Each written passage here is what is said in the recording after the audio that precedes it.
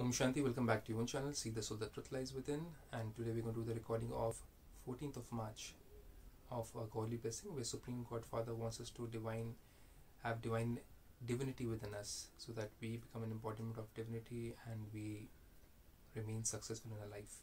So let's see what is in the heading today. Baba says, may you become an embodiment of success by constantly imbibing divinity with your divine intellect.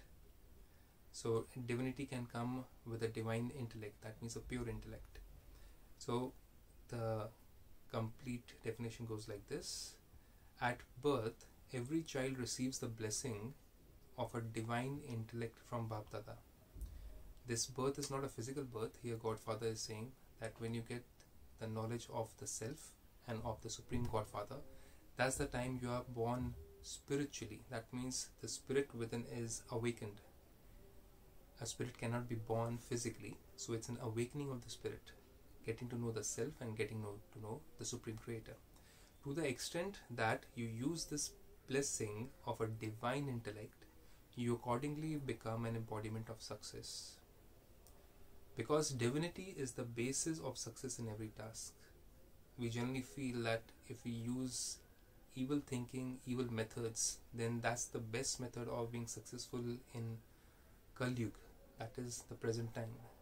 And we generally see that around us. People who are using evil methods are becoming more and more successful.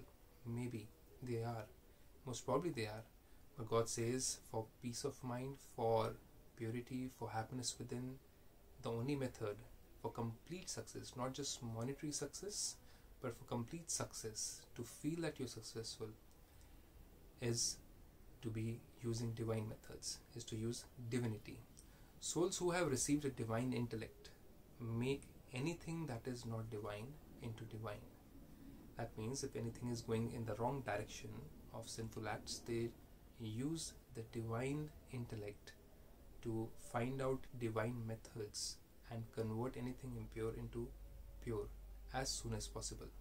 Such souls pick up divinity from every situation. That means they learn about what is the right method.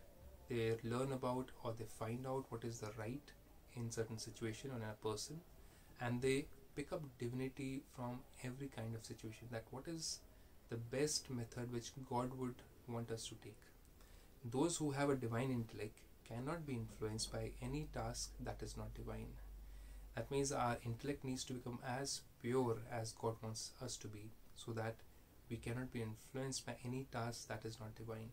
Now that comes over a period of time. It takes months and years to reach that stage, and God wants us to reach that stage as soon as possible so that our karmas start becoming purer day by day. Now how do we do that? For that you'll have to come and take the 7-day Raj Yoga meditation course, which is most probably in your own city somewhere close by. You can find out online also by going to www.brahmakumaris.org or .in. You can check out the link in the description if you're watching the YouTube video, and you can go over there and do the 7-day course for free. With this, Om Shanti.